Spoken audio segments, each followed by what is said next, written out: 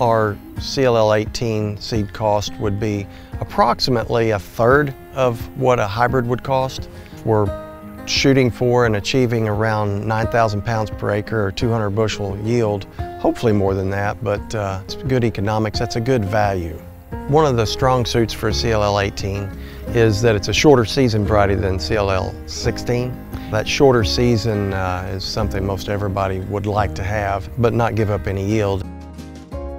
We got that cool wet spell like we normally do in April, and it had good vigor, came out of the ground strong. And one thing I noticed throughout the year is, along with that vigor, is a nice darker color. It's a very eye-appealing variety. Looks really good.